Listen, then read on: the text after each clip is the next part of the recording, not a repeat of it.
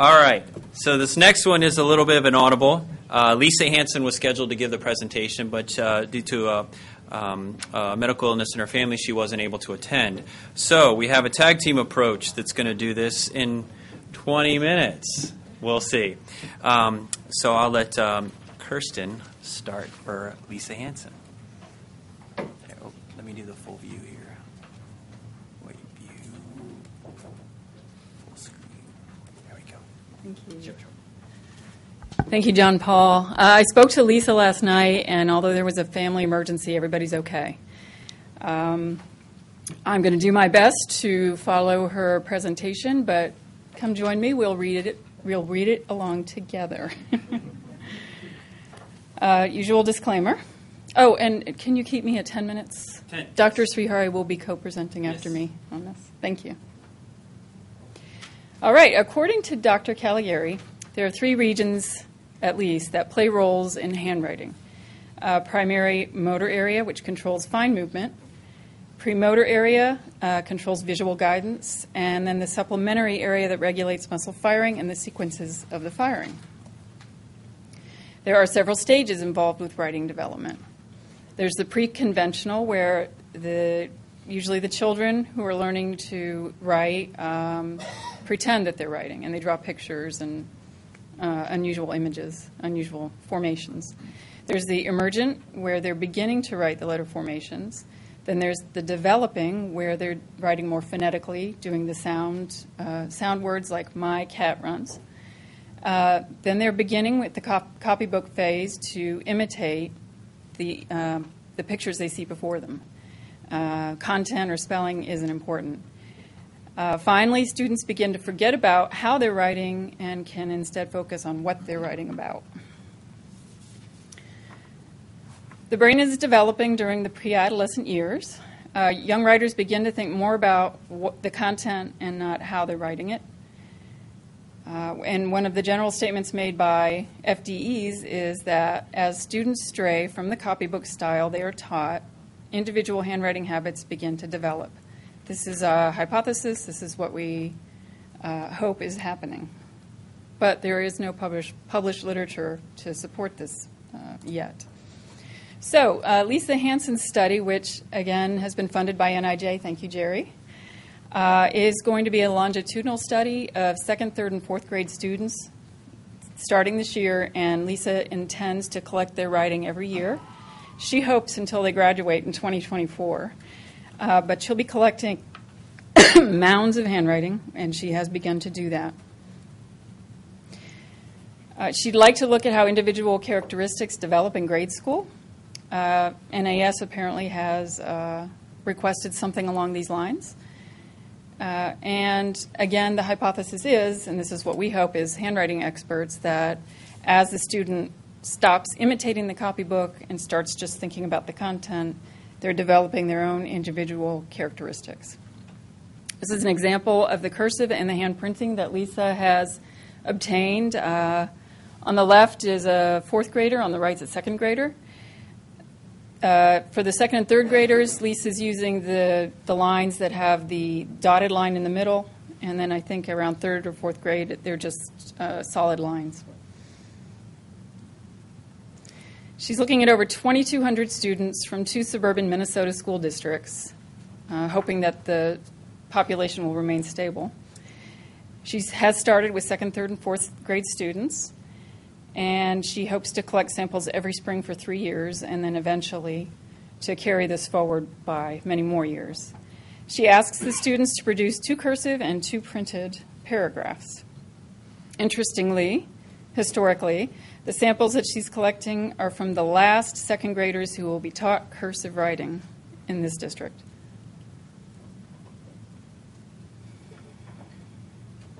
So again, she's collecting from over 2,200. Every sample will be digitized and will be assessed in iFox software. And we hope to look, I'm sort of helping, we hope to look at some additional data mining with everything that we have collected. That's a lovely picture of the Bureau of Criminal Apprehension in Minnesota, where Lisa works. So she is focusing And this is, you're going to see some of this repeated in my presentation after the break. Some of the same slides, in fact. She is focusing on the word and then the TH combination. I am doing the same thing using iFox. And I am also using the same truthing tool, which is developed by Dr. Srihari as part of iFox. And it simplifies everything greatly. It extracts the words that we want to focus on automatically, and then provides drop-down boxes of the characteristics that we have predetermined that we want to look at. For example, if we're looking at the formation of the staff of the A, we get a selection of whether it's tented, retraced, looped, there's no staff, or there's no fixed pattern. Each selection has a number associated with it. So if we select tented, it'll be the number 1 or 0. I don't remember. 0, 1, 2, 3. And eventually, what we'll have for this sample is a string of numbers. Not quite sure what this is about.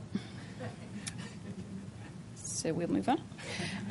So I have this similar slide in my presentation. This is an example of the iFox truthing tool. This is one writer's sample of ands. I must point out this is a grown-up's writing right here. This isn't any of the kids. And the final string of numbers will, for example, indicate the characteristics that were selected by the document examiner. So number 1 represents that the initial stroke of the A starts to the left of the staff. Number 2, the staff is looped, and so on. When the document examiner is done inputting the data, we have text files, one for cursive, one for handprint, and they look like this. So the first number is the writer identifier. The letter after that indicates which page of writing. We have 3 pages of writing for each writer, followed by the characteristics that were observed. Dr. Srihari will speak in a minute about crunching the numbers for these strings that the document examiners have developed. And he will also explain this part. Finally, thanks to iFox, this is much less laborious than it has been in the past, observing and collecting the information. Algorithms are being used to create statistical models, and we will use those models, we hope, one day to infer the probability of those characteristics. Lisa wants to, as I said, continue this project until the kids have graduated. And once we have all this data collected, we can continue to mine it for other information. References? And any questions I probably can't answer? Go ahead. Yes, Peter. Oh, Peter needs a microphone. Hi, Lisa. Remember, Peter, we're on a time schedule here. Since this is a long-term project, are you going to go through the step that Tom Vastrick had outlined of making sure that multiple people classifying this will classify it the same way? Because I know that when the Toronto people had a check class system, they were trained very rigorously by Ulf von Bremen to be consistent, and I know of big databases that have crashed when the person left and nobody could get anything to work anymore. I don't know. Maybe Dr. Srihari can address that. Sorry, Peter. Maybe Lisa can at some point. I was wondering if are they tracking the students just by grade or also by age? Because there's a, especially in 2, 3, and 4. She's going to follow the same group of students that she's starting with every year. So Yes. she's starting at 2nd, 3rd, 4th. Next year it'll Do be you think 3rd, there 4th, might be a 5th. linkage on ability or when they go off the worksheet? It might be dependent on also their age within that grade. We'd like to see if there is an age where they start to diverge from copybook and really develop unique characteristics. So, okay, I'm going to hand it over to Dr. Srihari. Thanks again, Kirsten, for batting, pinch hitting. Yes. It's nice to have a room full of people that can pinch hit for each other, which is Really good. All right, Dr. Shari. Okay, my task here was to take the data that Lisa and Kirsten are collecting and to see what to make of this data. And so this is that part of the presentation. So let me begin with the characteristics of the word and then I'll talk about the similarity to the standard Zener-Blauser handwriting style. So these were 12 characteristics of the word and when it is hand printed. On the left column are the 12 characteristics. For example, the number of strokes in A is one characteristic, and is it 1, 2, 3, or is it an uppercase? And the formation of the A staff, the tented, retrace, loop, no staff, etc. So these characteristics were actually defined by document examiners. And then they use the truthing tool we developed for them to look at those samples of and to say which characteristic it forms. So that is how the data is created. Similarly, here are the 12 characteristics of cursively written and. They're somewhat similar, but some of them are different. So this is the set of characteristics, and the truthing tool provides all these kinds of shapes and all that to give some guidance to the document examiners. The truthing tool, by the way, we call it now as a universal truther, in the sense you can pull down menus for any word that you want, th or and things like that. So you can create data sets using that tool, and we have left that job of creating the data sets to document examiners to say this is what we think of it, and then here we have it, and then we take it from there. So then we also created the ground zero or the zero base in terms of what is it supposed to be like. And apparently the children are taught this copybook style called Zener-Blauser, and that's what the cursive and looks like, and that's what the hand-printed and looks like. We just took a font that's available called Zener-Blauser.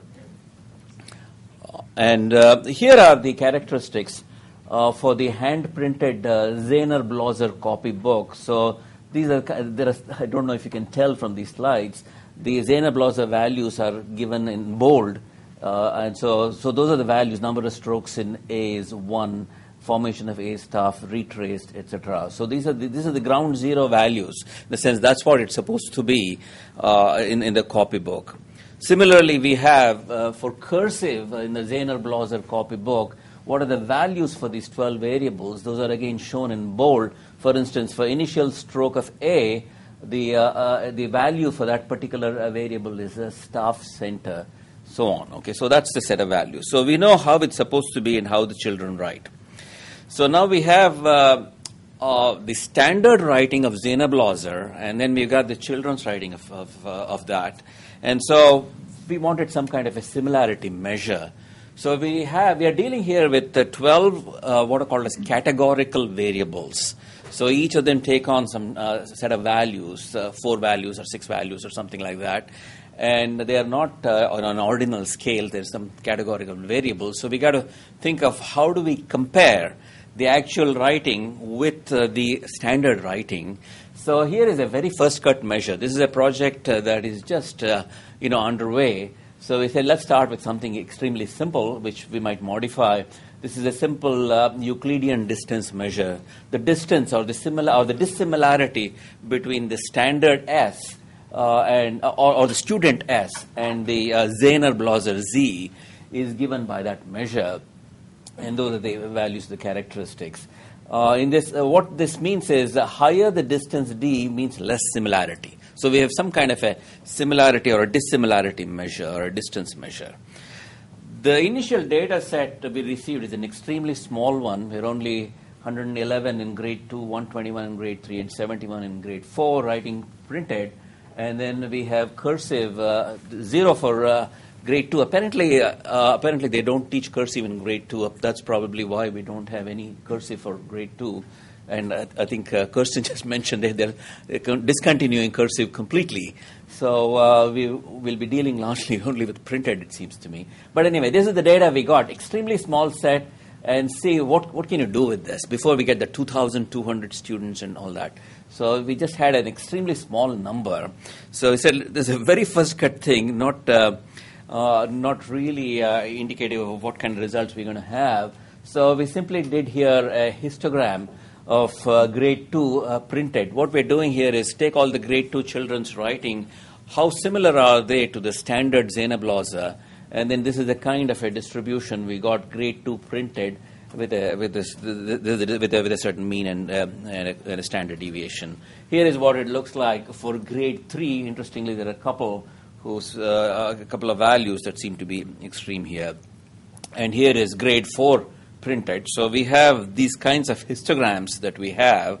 Again, grade 3 cursive, grade 4 cursive, and so this particular chart summarizes it. On the left, we have the printed means, and on the right, we have the cursive means. So what it's saying is that distance is 2, 3, 4, for example. It's saying almost between grade 2 and grade 3, the average distance of the particular grade to the standard Zener-Blauser is roughly about the same. But when we go from grade 3 to grade 4, the distance seems to have come down somewhat, in the sense saying maybe the children are writing better when they're going into grade 4. It's just a very early indicator. So what does it mean for individuality? Maybe we want to be looking at saying as they increase, they become more individualistic, they become different. Perhaps that's what's going to happen. And this data, again, is extremely small and not fully indicative. When we have all the children's data, these histograms may look quite different. So we're doing this as a preliminary study at this point, and is that the best way to measure is one of the questions. Euclidean distance seems like a too simplistic a way of measuring similarity. There are two for categorical variables. We're thinking of the Kullback-Leibler divergence of the distribution, for example, is another way of doing it. And there are several other nicer distance measures for categorical variables. We're going to try out those too. So this was just done during the last 2 weeks. We said, let's just try something for this presentation. And so anyway, conclusion here is that from grade 2 to grade 4, the average distance to Zener-Blauser seems to reduce. And anyway, so this is just extremely preliminary. So any kind of feedback, criticism, saying you should be doing this or that, we'd welcome it, because we're in the middle of doing this. Okay, so I'll stop here. We have questions? Question? Oh, here. Reflex. Yeah. All right. Sasha, bring your mic. Yeah, just leave it when. I would never get through the agenda. I'm wondering if you've looked at the traditional pedagogical literature going back a century or so, where you've got the grade-specific grading scales used by the teachers, where they say, at grade 2, this is an A, a B, a C, a D, an F for a child at that level trying to get to this particular model. And they do get better as they go along, the teachers hope. So at some point they have, I don't know how many thousands of teacher years of experience condensed into these things, which might be interesting to put those into the distance measure and try and use that experience and that literature to create an ideal curve for an age-specific group or a grade-specific group, and then see where the individual children fall on that, how much teaching and practice is going on in the 21st century as opposed to the 20th century, and then see where the children start to deviate from last century's expectations of form alignment with the copybook. And a lot of that is scanned online. A lot of that's in the QDAD database. Okay, that's very interesting. That there have been these kinds of studies done. Sounds like it was done quite some time ago. Late 20th century. Okay, right. So we really should be looking at how they went about it. For example, did they also use categorical variables to characterize the shapes of the word? Did they look at and, for example, or it might be some other word? TH is the most common letter combination in the English language, so we're going to do TH. AN and ND are the second and third most common letter combinations. So we're doing that. If they had done a similar one, we could use some of their ideas. And also the choice of the measure if they had a particular way of measuring the similarity, we could use that. And the other thought that occurs to me is handwriting is a variable thing in terms of the teaching and all that. Maybe it was more rigorous some time ago, and now there might be much more variability. That would also be useful if we can quantify that today this is what the similarity is, and it used to be this much in the past as well. They have specific examples, those words are there, and Right. various grading units. Right. Okay. All right. Thank you very much for sharing.